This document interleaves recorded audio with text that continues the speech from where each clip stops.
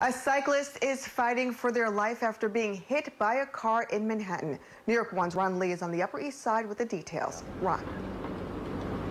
Janine, we are right across the street from the Metropolitan Museum of Art. If you take a look, this scene is still very active. Lots of police around 5th Avenue between 84th Street and 83rd Street on the Upper East Side. Now, as police question the driver of this Mercedes, you can see at this time there's actually a police officer taking photos inside of the Mercedes.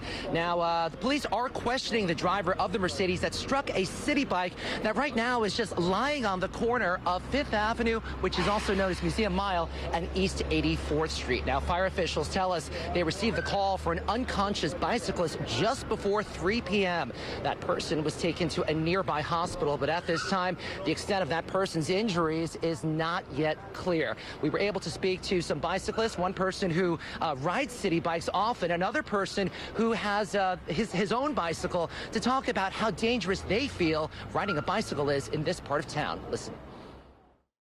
I bike all over Manhattan. I'm actually almost done biking every road here, and it's super dangerous.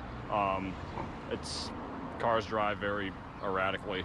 There's fewer cars, but they are going very fast.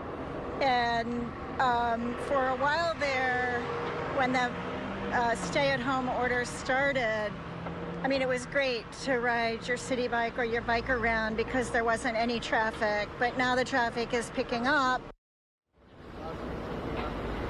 Now, according to Vision Zero, so far this year, 4 bicyclists have been struck and killed in New York City. At this time, again, it is not clear how the bicyclist who was struck today is doing. Hopefully, that person does not become the 5th victim to die on a bicycle in New York City. That's the latest from the Upper East Side. Ron Lee, New York 1. Janine.